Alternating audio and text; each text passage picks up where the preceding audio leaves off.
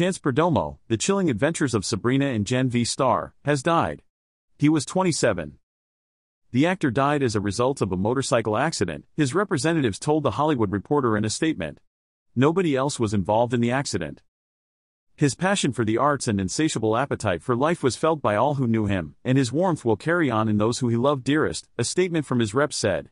We ask to please respect the family's wish for privacy as they mourn the loss of their beloved son and brother. Most recently, Perdomo starred in Prime Video's The Boys spinoff, Gen V, which saw him take on the role of Andre Anderson, a popular student at Godolkin University who is capable of magnetically manipulating things.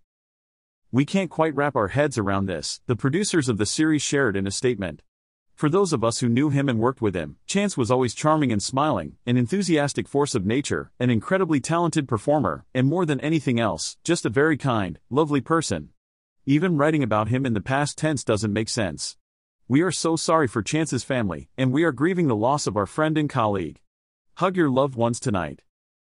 In their own statement, Amazon MGM Studios and Sony Pictures Television, which also produces Gen V, wrote, the entire Gen V family is devastated by the sudden passing of Chance Perdomo. Amazon MGM Studios and Sony Pictures Television extend our heartfelt thoughts and support to Chance's family and all who loved him at this difficult time.